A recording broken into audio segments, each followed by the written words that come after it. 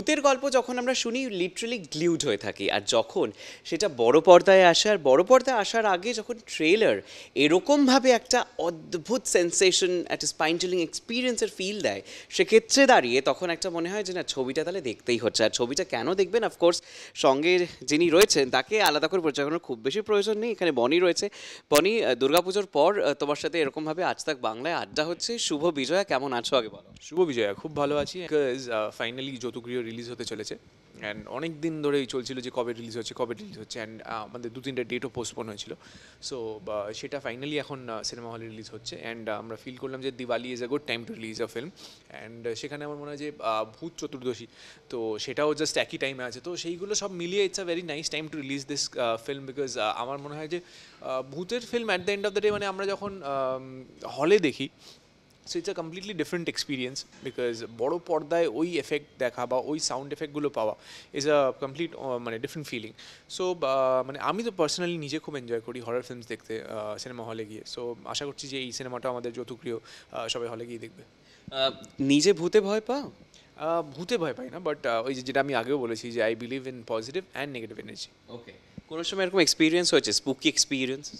Of course, মানে আমি আমার অ্যাকচুয়ালি, হ্যাঁ, মানে আমি যে হোটেলে এবার ছিলাম, এবার গিয়ে মানে কালিম্পংয়ে যে হোটেলটায় ছিলাম, তো সেই হোটেলেই আমার ফার্স্ট এক্সপিরিয়েন্স হয়েছিল। অ্যান্ড তখন আমি মানে বেশ অনেকটাই কম বয়স ছিল অ্যান্ড ছোটো ছিলাম। সো সেই সময়টাতে আমার মনে আছে যে আমি কমপ্লিট একটা শ্যাডো দেখেছিলাম মুভ করতে। তো that was the first time when I had experienced something, মানে কোনো কোথাও রুমে কেউ নেই, কিচ্ছু নেই, আমি একা ছিলাম and I saw one shadow moving. So that was really মানে সামথিং, মানে একটা ইরি ফিলিং হয় না, মানে you understand that someone's presence. তো সেই ফিলটা করেছিলাম ওই সময়। তো তারপর থেকে আর ভূতে ভয় লাগাটা চলে গেছে। মানে জেনারেলি হয় যে শুটিংয়ে একটু ভূতের ফিল্ম হলে পরে একটু স্পুকি এক্সপিরিয়েন্সেস হয়। ঘুরতে গিয়ে কোনো সময় এরকম স্পুকি এক্সপিরিয়েন্সেস হয়েছে? এটা অ্যাকচুয়ালি যখন যেটা আমি যে ঘটনাটা বলছি, ওটা আমার জন্য ঘোরা ছিল, বাট বাবার তখন মুভি শুটিং চলছিল এবং বুম্বা আঙ্কেলেরই একটা মুভির বাবা শ্যুট করছিল। তো তখন সেটার সময় এটা ঘটনা। আর তাছাড়া তো আই ডোন্ট থিঙ্ক হয়েছে, মানে এই একাধবার যা হয়, মানে এবার সেটা জানি না যে মানে কেউ ইচ্ছা করে করেছিল বন্ধুরা, নাকি যে মানে ডোরে নক হয়েছে, দরজা খুলেছি কাউকে পাইনি, বা বেল বাজিয়ে চলে গেছে, সেটা শিওরলি মানে মেনে নিয়েছি মন থেকে যে বন্ধুরাই করেছে, মানে ওগুলো জেনারেলি খচরামো যেগুলো আমরা বলে থাকি। রাইট।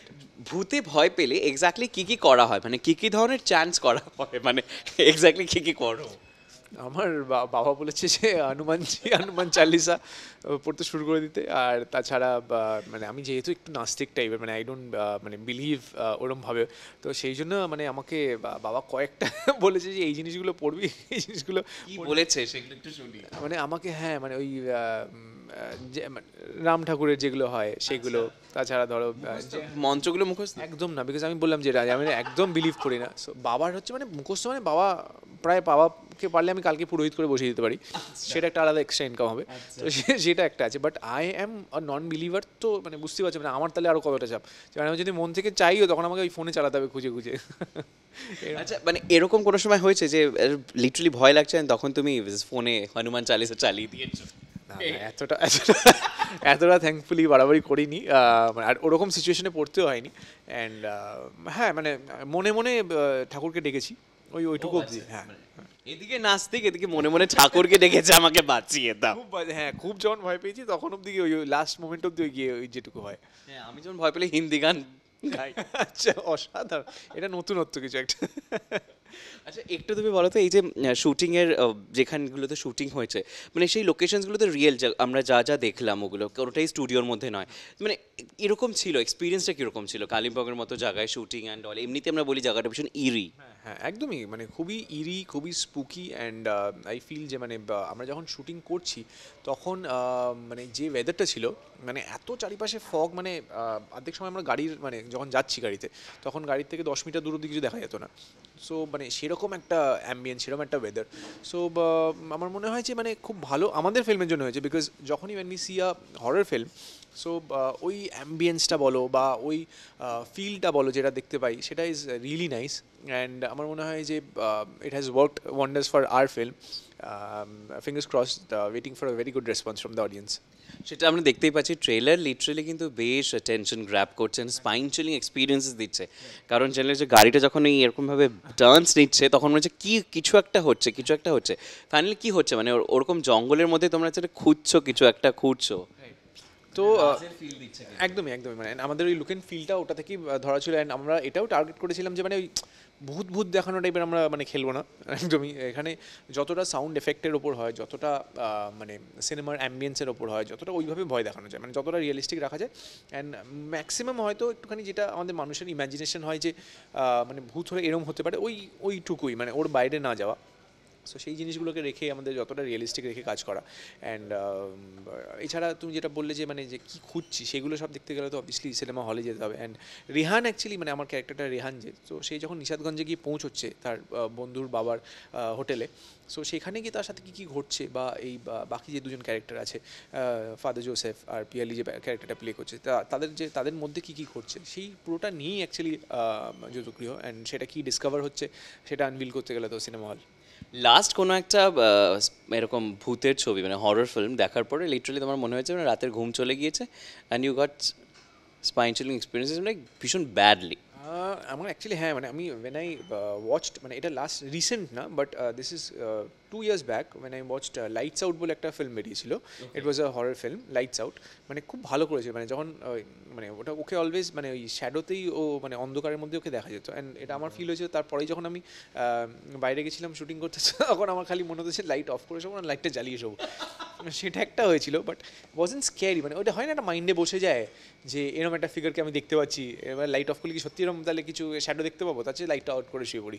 পডকাস্টে শোনা হয় ভূতের স্টোরিজ যেগুলো হয়? না অ্যাকচুয়ালি মানে আমি এটা মানে এটা শুনেছি খুব ফেমাস, বিকজ মানে আমার সাথে আশেপাশে যারা থাকে রাত্রিবেলা ওরা কানে হেডফোন দিয়ে ওটা চালিয়ে, সাধারণ। হ্যাঁ মানে ওরা বলছে নাকি খুব ভালো এক্সপিরিয়েন্স, দাদা কোনোদিনও ট্রাই করো, তো ওটা একবার আই হ্যাভ টু ট্রাই। মানে এটা হচ্ছে একটা ট্রাই করার, আর কি কি ট্রাই করার এক্সপিরিয়েন্সেস মানে তুমি করতে চাও বা একটা ভূতটা ফিল করার জন্য, ভূতি এক্সপিরিয়েন্স? আমি অ্যাকচুয়ালি এই যে এসে মানে একবার হ্যাঁ মানে কোনো একটা স্পুকি এরিয়া যেখানে সত্যি ভূত আছে যেতে চাই। মানে হাউ ইজ দ্য ফিলিং আমি এসে ভুলে গেছি, অনেকদিন আগে হয়েছিল। হাউ ইজ দ্য জোশ? হাউ ইজ দ্য জোশ, হাই স্যার বলে ওখানে শুয়ে পড়বো, ওখানেই শুয়ে পড়বো, আর কিচ্ছু না। আচ্ছা কি কোয়েশ্চেন করবে, সাপোজ ভূত এসছে হাই হ্যালো করতে, what will you ask him or her? সবার আগে প্রশ্ন করবো তোমাদের দিকে ভয় পায় কেন লোকেরা, এটা একটা প্রশ্ন। সবাই ভয় পায়, মানে কেউ আনন্দিত হয় না, মানে ধরো তোমার নিজের কী হবে সেটাতেও ভয় পাবে, তো ভয় পায় কেন, এটাই হচ্ছে প্রশ্ন আমার।